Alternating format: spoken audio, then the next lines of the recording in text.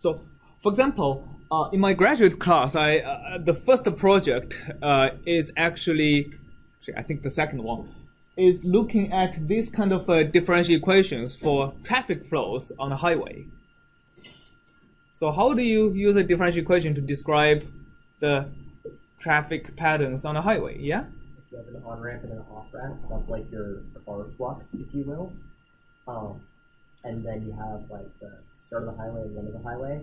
And then like maybe you have a drag, if you will, between like different lanes going in different speeds. Okay, that's an interesting model. But if I want to describe my traffic equations in such a way, in the black differential equation, what is my U? What do you think I'm solving for? What is number of cars? Density of cars. Yes, the density of cars. Because look at what is conserved, right? The cars are conserved, right? The cars are not going to disappear out of nowhere or just appear out of nowhere. So this integral, or let's even look at this, the integral of U over a section of the highway is actually the total number of cars on the highway, right? That means U is the traffic density, right? How many cars are in the unit section, right? So you may think of the cars as being discrete, but like in a lot of the differential equations, we are looking macroscopically, and basically we think of even discrete quantities when you have enough of them as continuous. It's the same thing if you think of conservation of charge. I mean, the charge is always a multiple of the electron charge, but like if you look at enough of them, they are pretty much continuous. And the F in that case is what?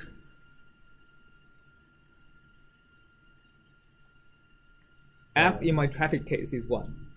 Where your like examined volume intersects the road, like cars coming into and out of the intersection.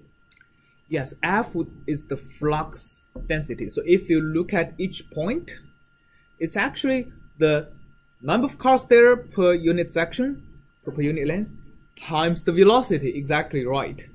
So if I'm able to model the velocity of the cars as a function of how dense the cars are packed, which means I can write F as a function of U, right? U is basically how dense the cars are packed. So if the velocity is a function of how dense the cars are packed, then the flux, which is density times velocity, is a function of how densely the cars are packed.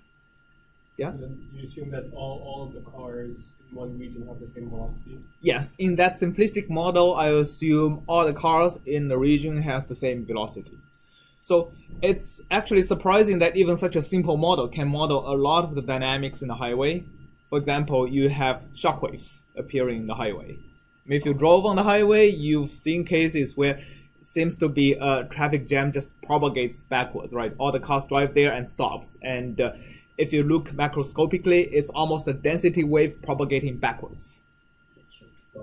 That's actually a shock wave, right? And you also have choked flow. So if you have an accident happening over there, you can usually see like after the accident, the cars flows supersonically. I mean, they go much faster. And before the accident, it's a subsonic flow, like all the cars are packed and moving very slowly. Although before and after the accident, the flow rate is the same. The velocity is very different, right? So there are cases like that. You can always you can model a lot of very different physics in terms of differential equations that actually looks and behave in a very similar way.